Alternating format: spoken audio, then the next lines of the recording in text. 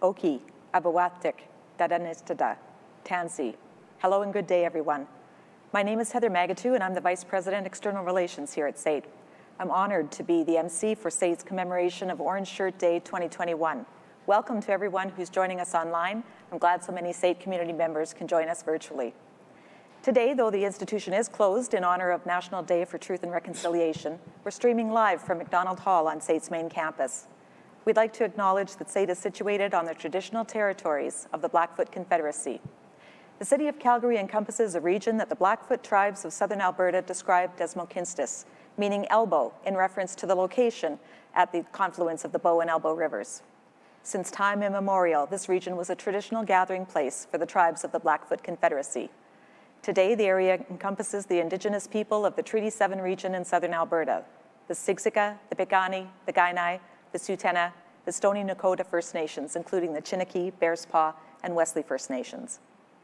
The city of Calgary, of course, is also home to Métis Nation of Alberta, Region 3. I'm pleased to share that yesterday we raised the Treaty 7 flag on main campus. The flag will serve as an important reminder and acknowledgement of the traditional territories on which we live, work, and study. You can help support Indigenous learners at SAIT through the Kokums Kasagayton Endowment Fund or the Métis Education Foundation Endowment Fund directly or by purchasing an Every Child Matters t-shirt. Please visit sait.ca/Orange Shirt Day for more information. Orange Shirt Day is an opportunity to reflect on the residential school experience and honor those who didn't make it home, the survivors, and their families. It's also an important part of SAIT's journey of reconciliation and decolonization. Today, we're very grateful to have Elder Chief Vincent Yellow Old Woman join us and share his lived experience of residential school. He will then host a vigil so that we can collectively reflect on the announcements of more than 1,000 unmarked grave sites at former residential schools this summer. Before we hear from Elder Chief Vincent Yellow Old Woman, Clarence Wolfleg will sing the opening song. Clarence is from the Siksika Nation and has been singing and drumming for more than 35 years. As a child and youth, he danced the prairie chicken dance and grass dance. He has drummed with many groups on the Powwow Trail. Please join me in welcoming Clarence.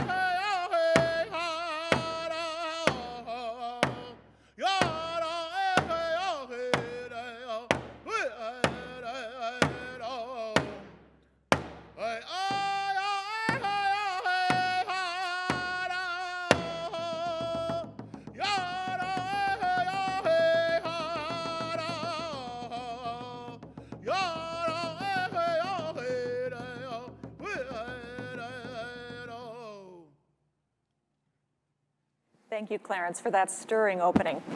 Now, please join me in welcoming Elder Chief Vincent Yellow Old Woman. Chief Vincent was previously the chief of Siksika Nation. Born and raised there, he experienced a chaotic childhood, enduring the abuses of Canada's residential school system for 9 years. As a young person, he struggled to find the ambition to live a healthy lifestyle, but went on to realize many achievements, both personally and professionally. Today, he travels throughout North America as an elder, providing spiritual counsel. Thank you, Chief Vincent, for being here with us today and sharing your experiences of residential schools.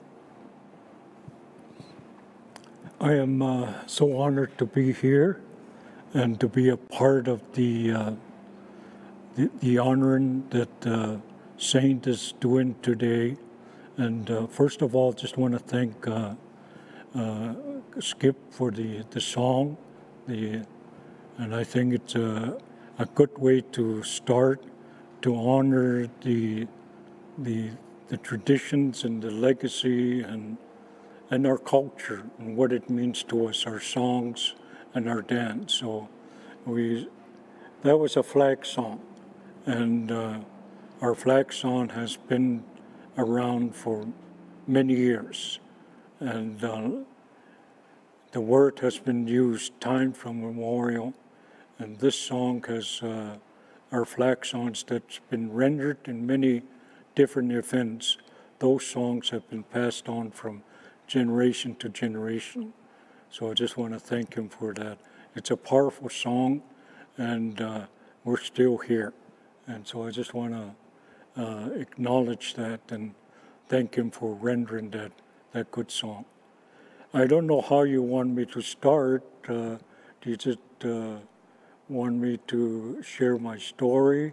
Yes, please. And then when I'm done, I can turn it back over to you. That would be perfect. Thank you. Okay, thank you. Just for those of you that are listening, from time to time I will speak in Blackfoot,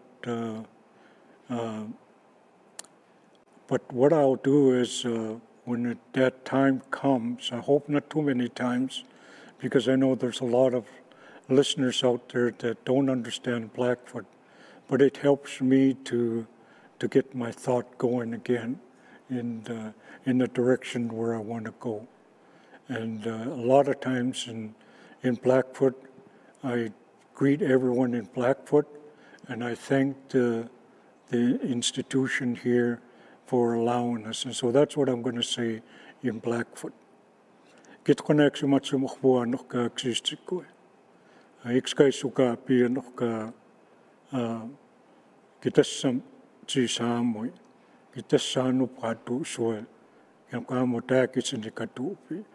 Kamuksian no itas kanimat stokio piksi. Ikskai ksimatsi niksi nitam mokian oksistiko. Takitsi itsini katusi moksi noto piksi. My residential school experience started in 1958 or 1959. I was 6 years old at that time.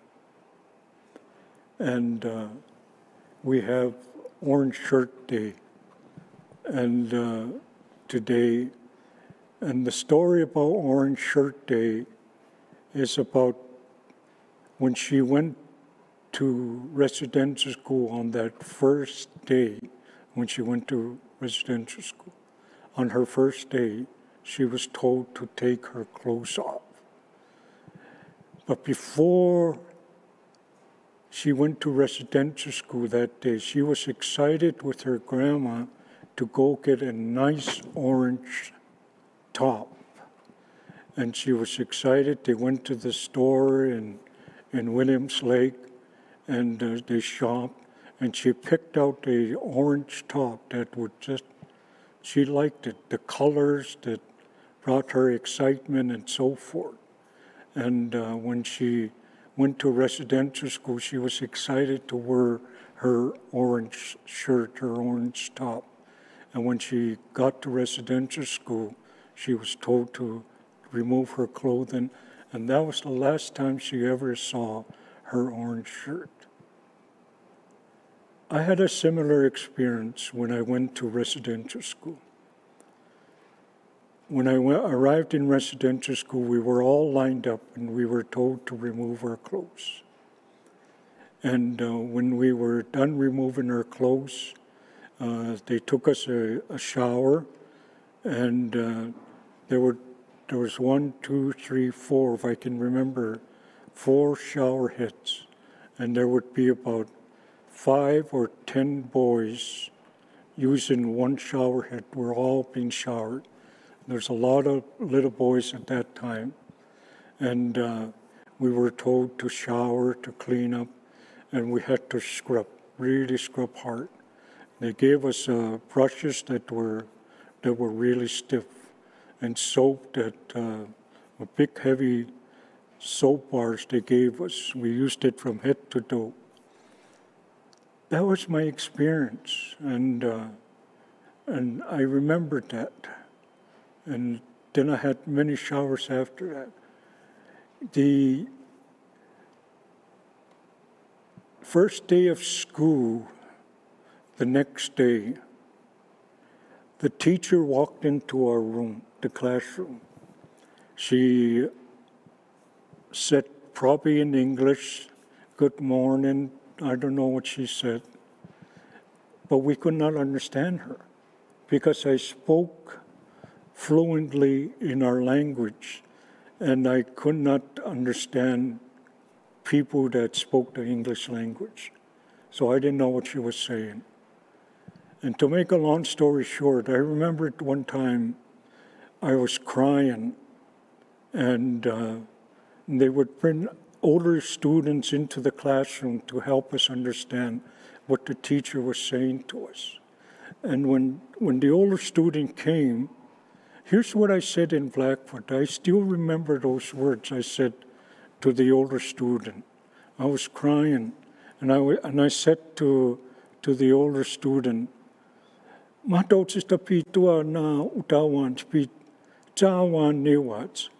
I said was that I don't understand what she's saying to me.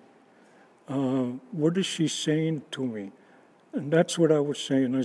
And I said to him, I said, she's just getting mad at us. And so I was very emotional because I did not understand. And we tried very hard to understand the English language, and we were punished. And later on, I realized that what the residential school purpose was to get rid of our culture, to get rid of our language, to get rid of who we are as Native people. And at that time, I was just a 6-year-old boy. I didn't understand what was going on and fully grasp the moment that I was in. I didn't understand. I wanted to know so much of what they were trying to do, but they weren't giving us that opportunity. And we were just giving us a lot of rules, and we had to abide by it. And we had to be careful what we said and how we said it. And then later on, we realized that, they're trying to change us. They're trying to make us different, make us who they are. And those people that study history will realize that way back in the early 1900s and in the late 1800s, there were legislations that were passed, and the government of the day back then wanted to gather up all the Native students across Canada, whether it be First Nations, Inuit, Métis, all of them, to get them into residential school. And this is harsh times to say this, but it's a reminder. And I just want to thank the school for the opportunity to share this. I think the Prime Minister said one time, Justin Trudeau said, it's not a First Nation issue. It's not those people, it's not their issue only. It's a Canadian issue. So it's something that we all have to work together. So when I realized what the decisions that were made back then were pretty harsh. When I look back, when I got older, and I realized this is what they were trying to do. They were trying to kill the Indian in the child. And one of those ways was to get rid of their culture, to get rid of their language, to get rid of our values and so forth. And today, symbolically, we have 2 chairs here. And And I just want to draw your attention to the two chairs here. The two chairs here represent those students that went to residential school that never made it home. So if you could imagine a 6-year-old boy, a 6-year-old girl sitting here, for whatever reason, she was killed at residential school and put in an unmarked grave. And so these chairs represent those voices, those graves that today are being found. And it's emotional for me, but that's the truth. When it dawned on me, and the more I thought about it, and how I don't know the words to describe what the government was trying to do. It was the words like cruel just doesn't justify what they were trying to do to us. Genocide to get rid of us, maybe, but we were just in the way of what?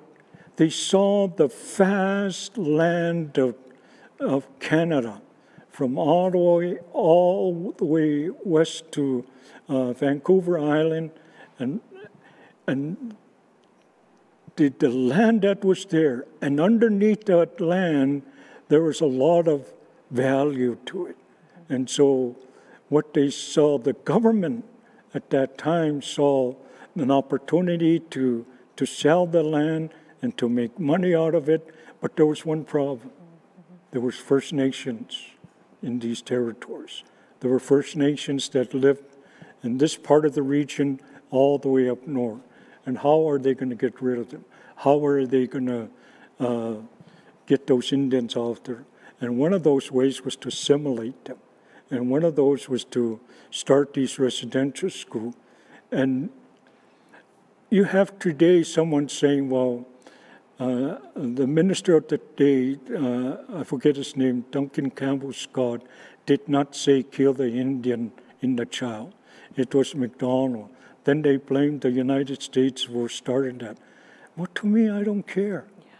Yeah. I don't care who started it. But it was said to get rid of the Indian problem, to kill the Indian in the child.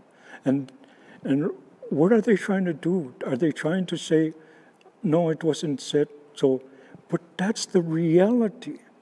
And the reality of those legislations that were passed back then. And I am a wall in those residential schools. This is an old structure we're in, and I'm very thankful to be in the institution today to see this. If these walls can speak, what would they say that took place here 25 years ago, 50 years ago, 100 years ago? Whenever this school started, what would these walls say? The survivors are the walls of the residential school. And I'm going to tell you something. Not only the culture and the language, these children that were never found, they probably never saw alcohol in their homes.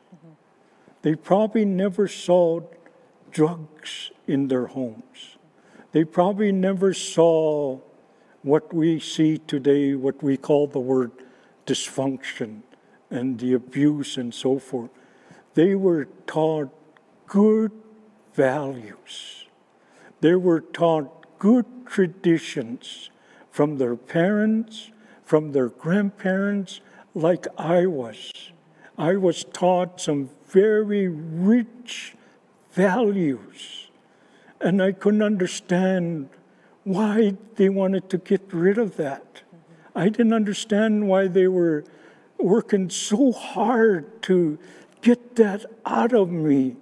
And these poor children, when they died at those residential schools, they were accomplishing the order, they were accomplishing the staff of those schools, the mandate that was given to them to kill the Indian in the child, and they covered it up, and so I think about that, and as I think about my time in residential school and wanted to learn more of what I need to see, what's happening to us as First Nations today. These kids that were found, we need to go back to some of the rich values that they were brought into those schools, what they had. I had powerful values that were given to me by my parents, by my grandparents, and so forth. And someone asked me, how did you make it through all those years in residential school? It was those values.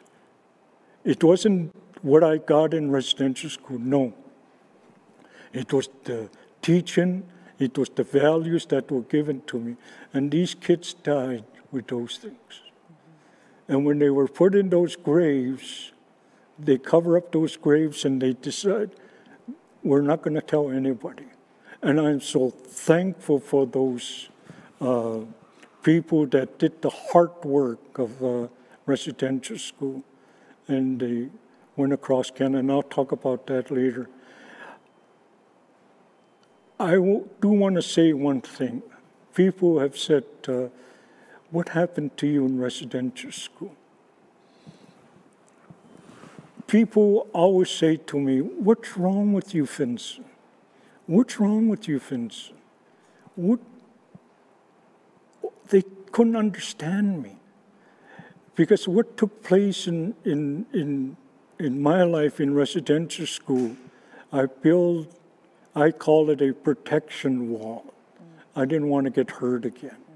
I didn't want somebody to come close to me, and because I was vulnerable as a 6-year-old, and I didn't know what was happening to me. They came close to me, and I let them come in, and they took advantage of me. I started getting abused when I was 6 years old. And before that, that school year end, I was sexually abused by the staff and the priests of the schools. And that, I take no pleasure in sharing that. But I do want to say that it's true. Those stories about the sexual abuse that took place in residential school, it's true. And people need to know what took place and how awful those times were for me. And I grew up an angry teenager. I grew up and I didn't trust anybody, and I would get into trouble and I would fight my way through. I just didn't know how to trust. Still to today, and at 7 years old, I still have struggles of trying to allow people to come into my life.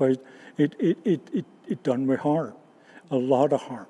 And so I am so thankful from the bottom of my heart of what the commission, the TRC group did. And I'm going to name those individuals. Justice Mary Sinclair, one, and the chief from, I forget which reserve he's from Obima area, Willie Littlechild, and Dr. Marie Wilson from BC. Those three I remembered. They did an excellent job, a powerful job. I remembered Dr. Justice Murray Sinclair saying, when he was given the mandate to go across Canada to hear the stories of residential school, he said, I was kind of prepared to hear myself what was going to be said. I kind of had an idea what probably was going to be there. So he was mentally preparing himself from the stories that he was going to be told. For 6 years he heard those stories. And he said, but when he got to the part of those unmarked graves, when he got to the part of those children dying at residential school, when he got to the part of those children being killed at residential school, when he got to the part of when the stories of these children being burned in the furnaces, when he got to those parts, he said, it is very difficult. And that's what residential school is all about. Somebody says to me, what's wrong with you, Vincent? How come and people couldn't understand. And I was embarrassed, I was ashamed to tell my story. It was only some time ago, not too long ago, that I started to open up. Because I knew, when I saw some of my friends and some of my colleagues that went to residential school, and I would think, are they going through the same challenges, the same struggles that I went through? And when I would sit down with them, we would talk. Yes, we were going through this. And they said, how did I said, well, we got each other. We can talk to each other about this. We can get over it. And then I realized the tool of sharing. And this is why I'm so glad that these guys, these three individuals, did the hard work of hearing those stories for 6 years. And it's 6 years later now. And 6 years later, they discovered those graves in Kamloops, 215. What has happened since from day one, 12 years ago to now? Not much on the government side, not much. I always say to the people and to young people and to people like yourself, the Creator put us in this world today, this generation. You could have been born 200 years ago. Those of us in this room could have been born 50 years ago, 100 years ago, 1,000 years ago. But in the wisdom of the Creator, we were born for such a time as this. We're here today, and I am grateful for that. It took the courage of those three individuals to hear those awful stories from survivors that took place in residential school. And when they finished, they came up with these volumes of recommendation, 94 calls to action. And they put them on the table, and Murray Sinclair said, if you put them all together, you put them on the weight scale, they weigh 25 pounds. But with technology today, they can give you, I don't know what it's called, a chip or whatever it is, but it's all condensed into that, and you can read that. One of those 94 calls to action is to let the people know. So we have today an opportunity to do something that has never been done before. And that's why I'm grateful for the school, for allowing me to come, allowing these two individuals to come into the school and tell their stories, to tell their stories. These two individuals that are sitting here now have a voice.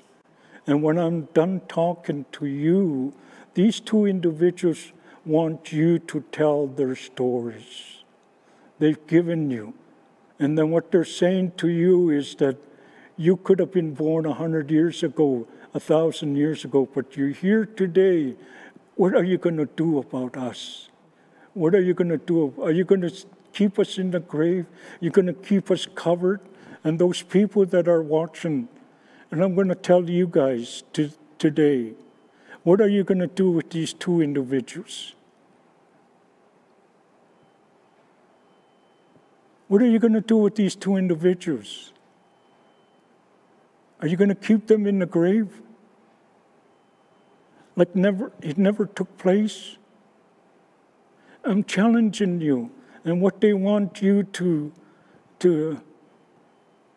hear the stories of survivors. And they're saying it took place. It happened. The government of Canada made those decisions. One of you could be listening, and you could be the next prime minister. You could be the next premier. You could be the next leader making laws in respect to First Nations, in respect to the country of Canada. Are you going to continue to cover these people and these young people? So I am grateful for the opportunity, for allowing us to come and visit the school and bring in these two individuals to speak to all of us. And they have a heart, and they love their culture, and they love their parents. I know they did. I know they wanted to go home. I know they, like I was told by my parents, it won't be long, we'll get you. They would take us to the residential school on a team horse, and we would ride in the back of those little box wagons, and we would be so happy. And these children went to those residential schools, and they believed their parents. They knew their parents would not lie, that they would pick them up. And they were looking forward to it, and they never made it home. They never made it home. But you can help us. You can help us. And the school here can help us. And I just want to give you an opportunity to ask me some questions if you have any, or if anybody has any questions on those that are watching. I'm not an expert. I'll do what I can to answer those questions. Thank you. Thank you so much, Chief Vincent, for sharing your story with us. And I want to say how much compassion I feel for the little boy that you were, and how much admiration I have for the man that you've become. You're a wonderful speaker, and we're just so grateful that you've chosen to share your story with us here at SAIT. So for those of you who have been watching us online, if you do have a question, please submit it through the Ask a Question tab in the online platform. And Chief Vincent has said he will answer your questions live. So please feel free to ask your questions. And maybe just to start off, I have a question for you, Chief Vincent, and it is about language. You talked about going to residential school, and that language was one of the things that was tried to be taken from you. But I've also heard you share your language with us here today. And so I wonder if you could talk a little bit about how you retain your language and how important language is. You know, I am so thankful in residential school that I had relatives and the other boys that were there. So we continued to communicate, and we helped each other. We helped each other in our language. And somebody would pick up or understood what was trying to be told to us.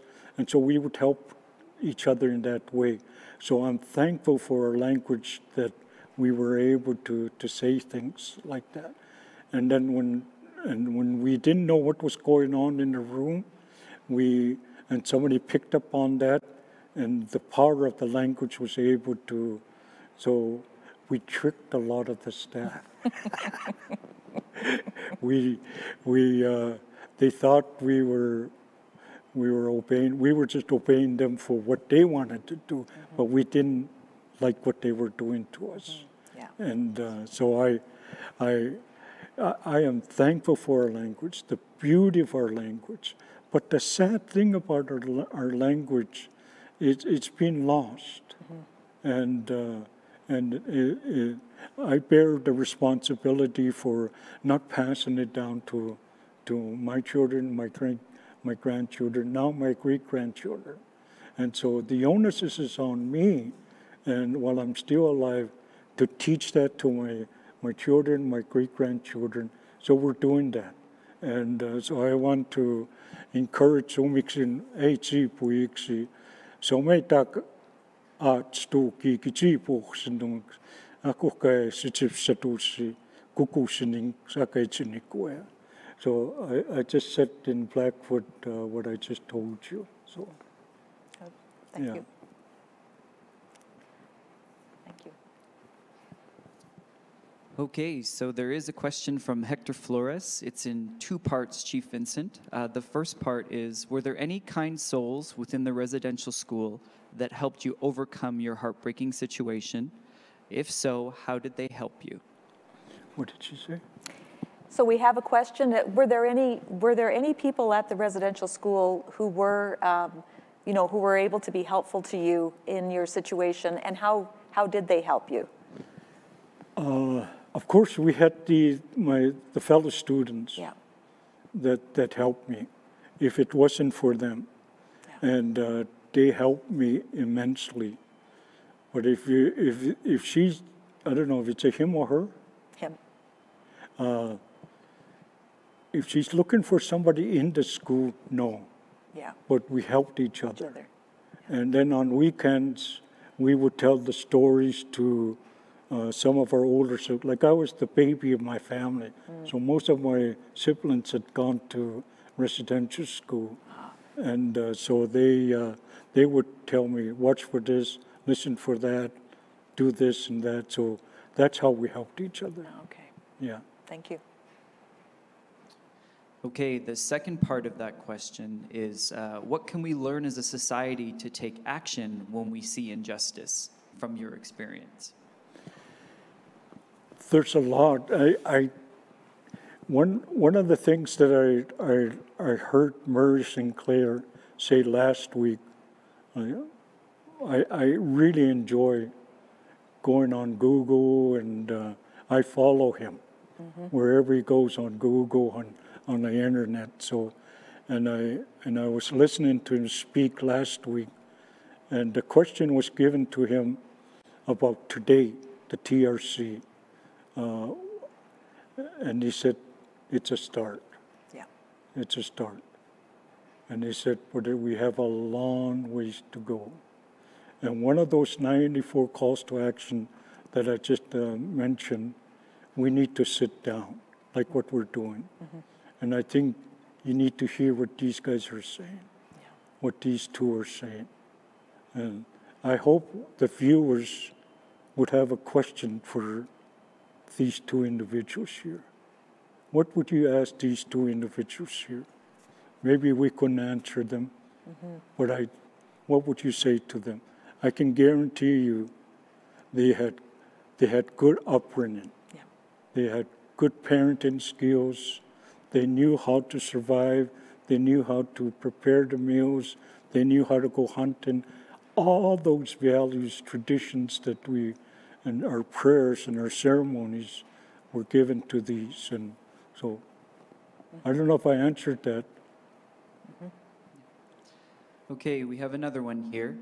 So this is for Chief Vincent as well. How can we best support the Indigenous community as we all work towards reconciliation? What we said was we can sit down together. Yeah. And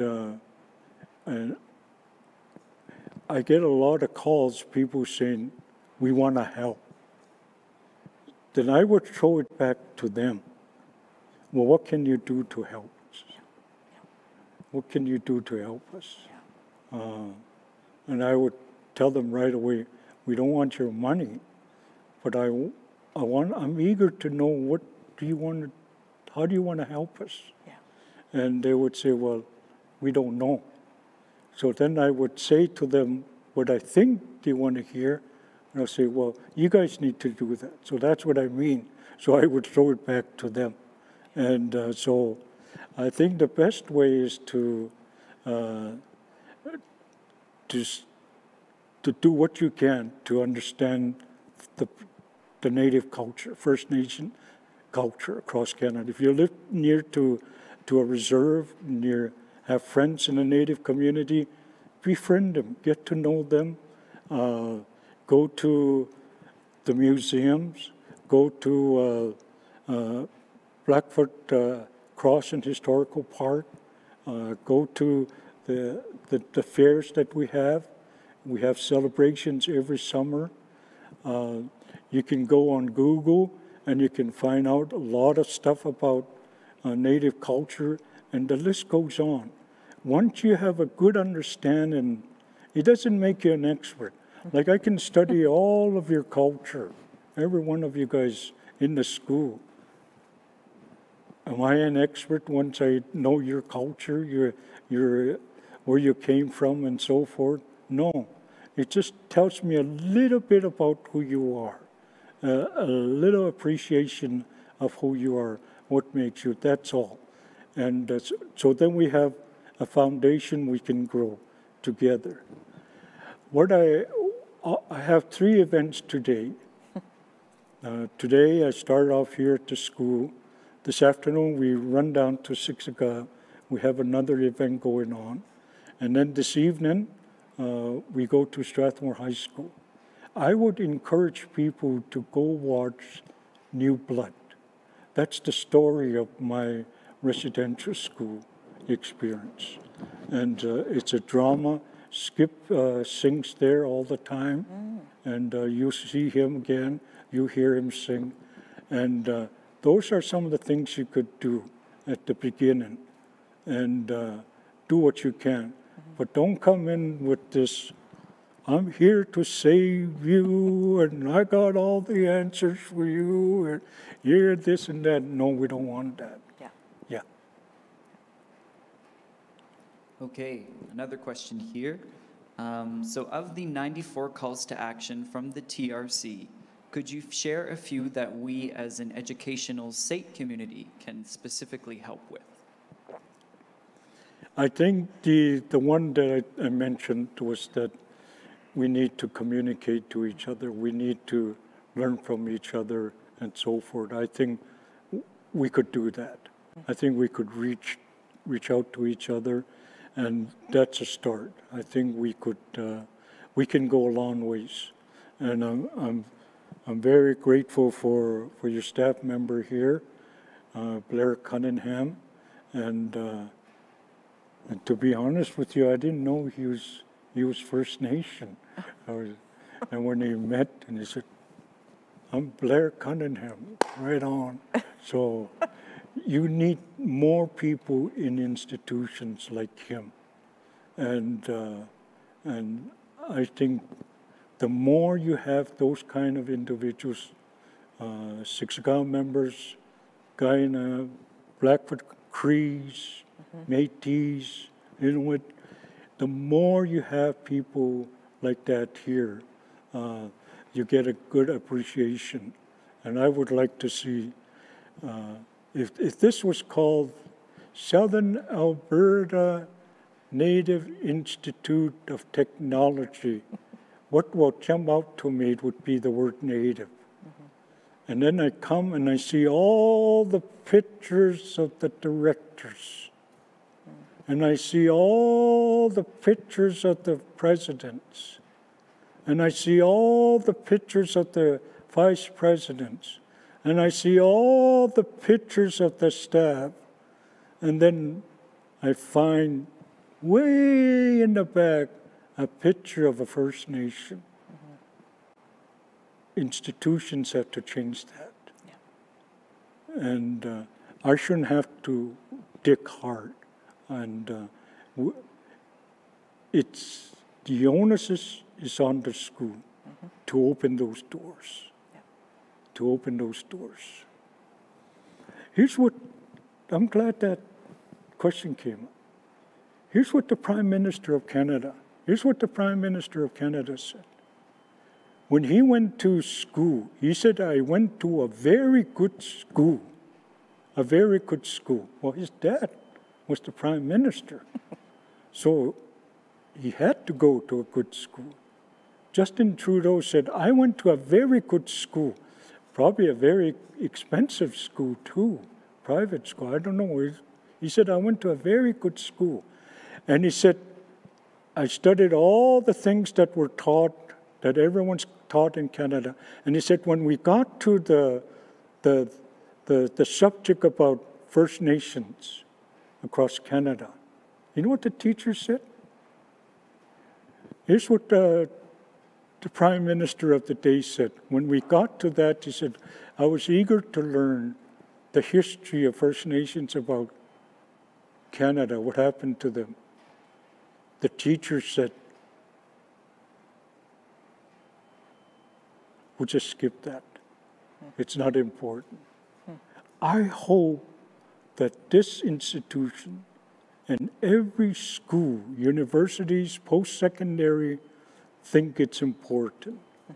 And today, the province of Alberta can hit a home run by, in their curriculum, to put the history of First Nation. They won't. And that just breaks my heart. Yeah. They have an opportunity to do that. And I've talked to them and I said, you need to talk to people that are elders, are educators in our own communities. We have teachers, we have principals. They're the experts. They can help you guys develop a good curriculum that would be a part of the schools in Alberta. They won't do that. So, yes, and I'm thankful for that. And that's the prime. You can Google that. You will find that remark by the Prime Minister when you go to the announcements of the TRC 94 calls to action. It's a 3-hour. I sat through the whole 3 hours, and I saw that, and I kept going, wow. So you can roll the tape on that. Thank you. Okay, just a few more here.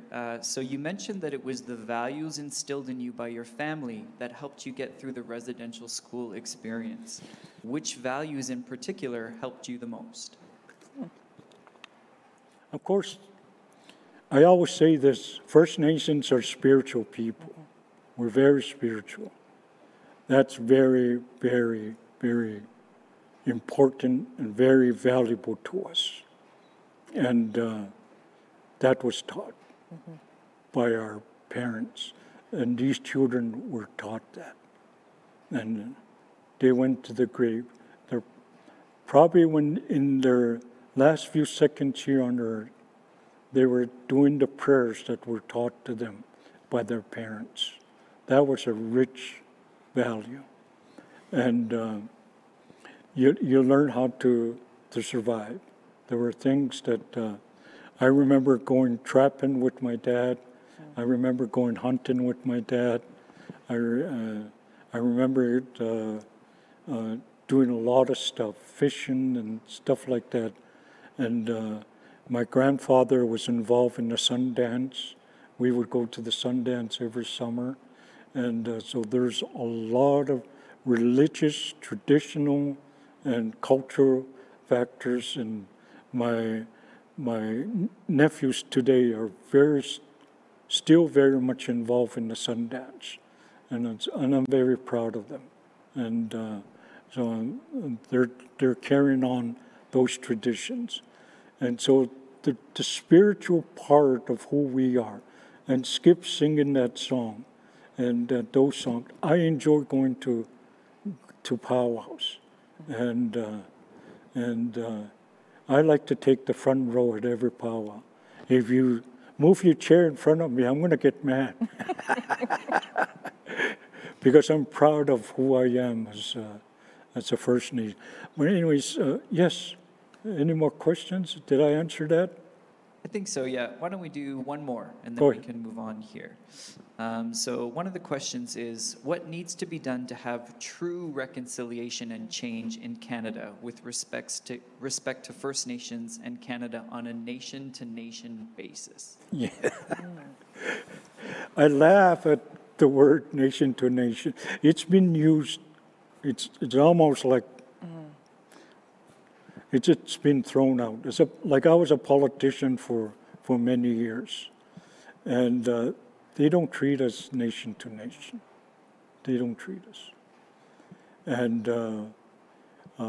they don't consider us as sovereign nations. And so we need to work on, every First Nation community needs to work on their constitution, their laws, and have their own court systems. And like the city of Calgary, it has its own bylaws, it has its own, and First Nations need to move towards that. And so when you get to that word for nation to nation, then it's truly nation to nation. Really, today, First Nations reserves are treated as municipalities. And Well said. I don't agree with that. But You're right. the treaties were broken. And so those of you that are listening in the school here need to realize that our parents, our great-grandparents, what they saw happening when the signing of the treaties took place, they realized that it was important, it was key. You know why? Because they saw the pipe, the sacred pipe. And to First Nation communities, when they see the pipe, they know that person that you're talking to cannot lie. They feel it's like a Bible. You open the Bible, and I know that person can't lie because of the Bible. In the same way with First Nation communities, back then when they saw the pipe ceremonies and the bundles, they knew it's supposed to be honored. What they said, they're going to hold them to it because of that. And so they believed that. But it wasn't. Little did they realize that they didn't appreciate and understand the value of those means that we use to help us. Yeah. Thank you. Well, thank you. Thank you, Chief Vincent. Thank you, everyone, for your questions. And thank you so much for sharing your story here with us today. I think it's so important that we continue to educate ourselves and to learn as we continue on this path to reconciliation. So appreciate it. I would like to invite Clarence Wolfleg to sing a song before Elder Chief Yellow Old Woman leads us in the vigil. Please. I was going to sing the Ganeta Peak song, but I was just listening to Vincent there, and I just thought this song would actually be a little bit more appropriate for what we're going through now in this reconciliation. And it's just about, it's called, it's my late uncle Mark Wolfleg Jr. wrote this song for the Blackfoot, well, it's now Blackfoot Crossing Singers, when they were younger. And it just talks about Nesua, the Blackfoots went on a journey and they came back, and they came back in a good way. So I just thought I'd sing this song, so here we go.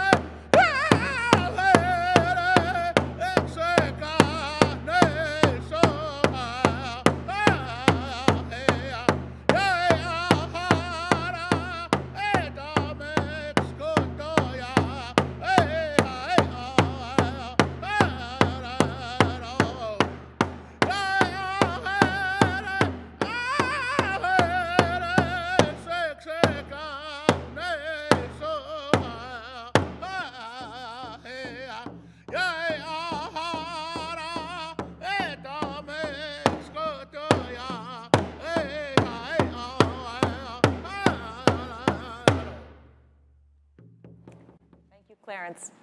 Now, Elder Chief Yellow Old Woman will lead us in a prayer and smudging. We had a smudging earlier today. And we'll begin the vigil in memory of those lost to the residential school system.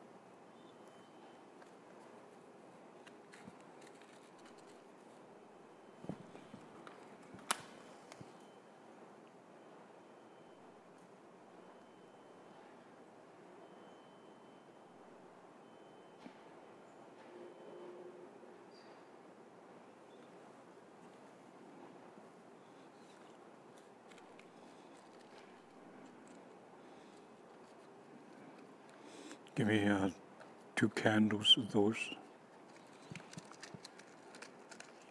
Heather, you want to grab one? Those candles. Just bring one over here.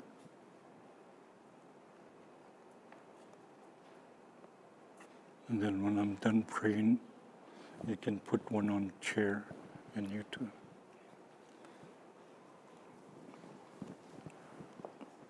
Ai, o stupeta pio pamuksi pukaiksi. Vesa moma tu ja ken kumano kakkuno ja. Ai, o ken iksen kupatsemuika anoksistiko. Makita mi totuksa nikri ni tam skrakku stupeta pio. Ai, noksinikin stipisa anoksistiko. Ai, onokutuitsikatsusa.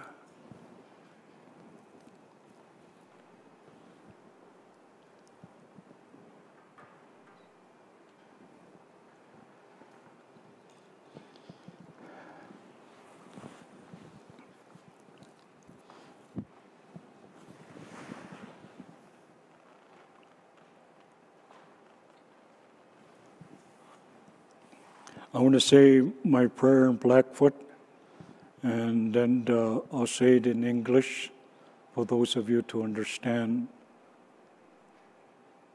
the meaning of today, what it means. And I just want to thank the school again for opening their doors.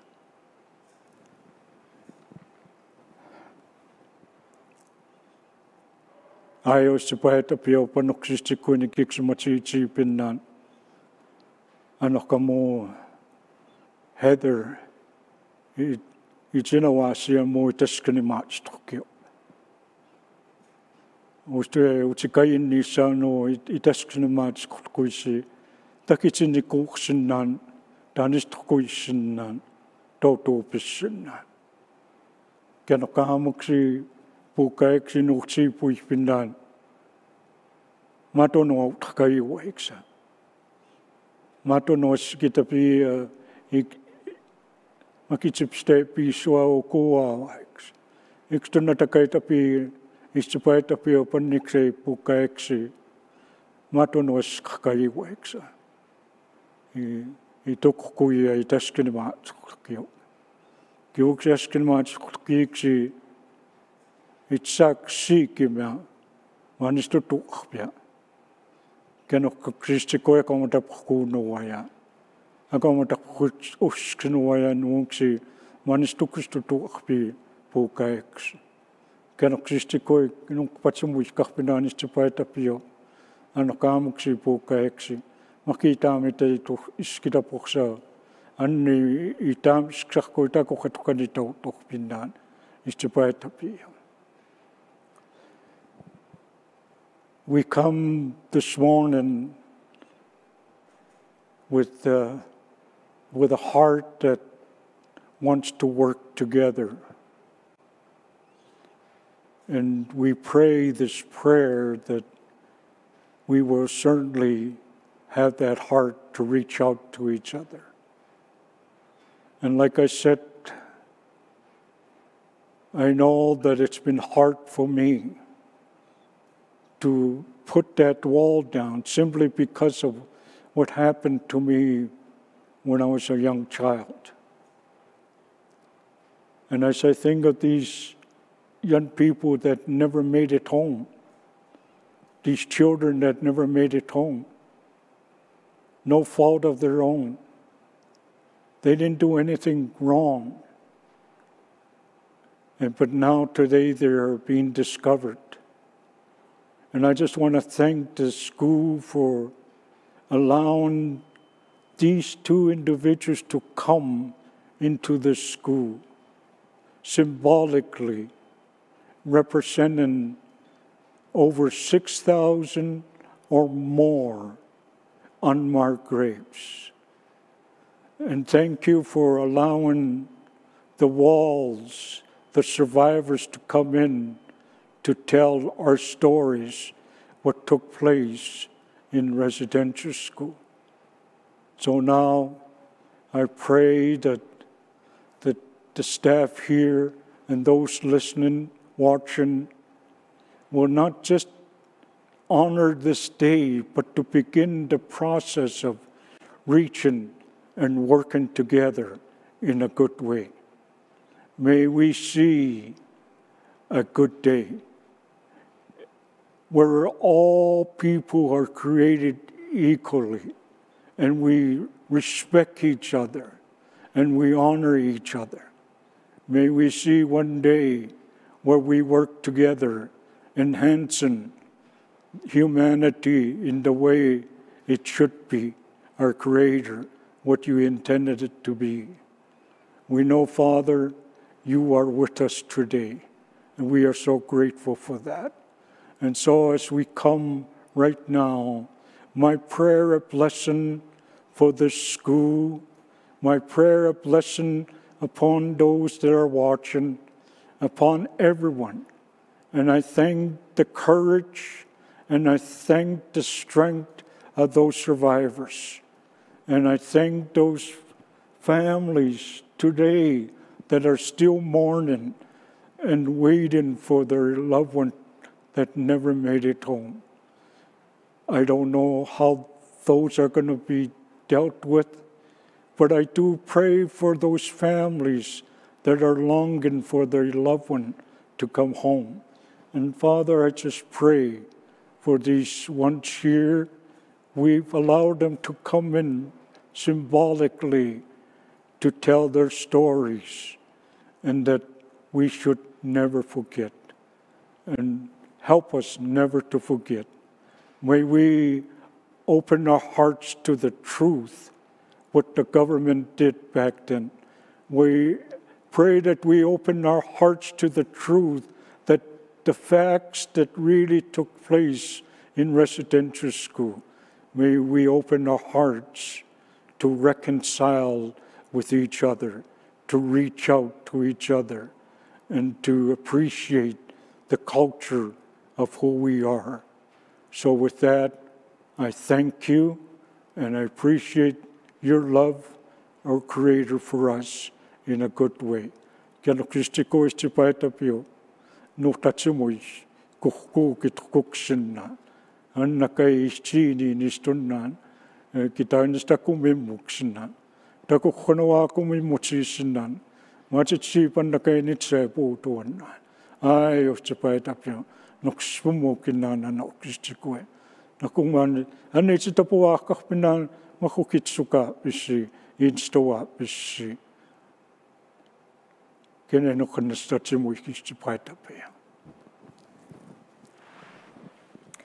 Thank you, Elder Chief Yellow Old Woman. To end our vigil, Clarence will share a song to honor the children who never made it home.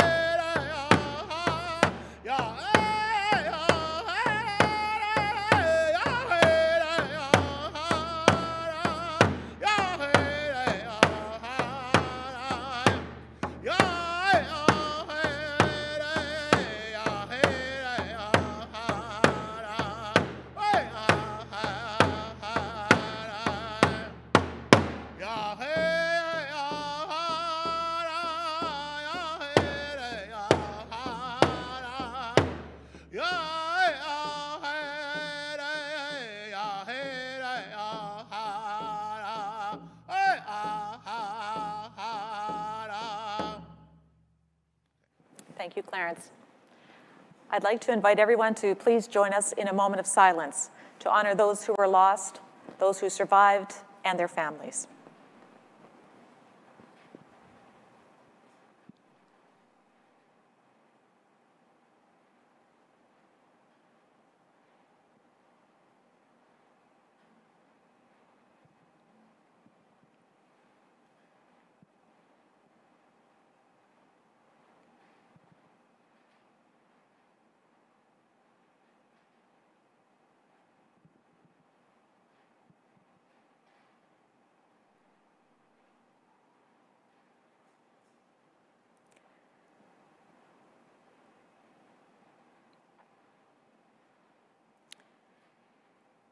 Thank you.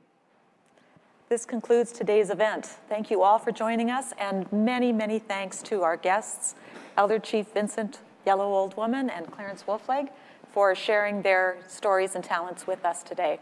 I encourage everyone to continue the conversation about the legacy of residential schools in your classrooms, within your teams, in your homes, in your communities. Please take the time to explore the resources tab within the event platform to learn more about ways to support our Indigenous students and how to further your own education on decolonization. We also would appreciate you taking the time to complete a quick survey about today's commemoration. Thank you again, everyone. Take care and stay safe.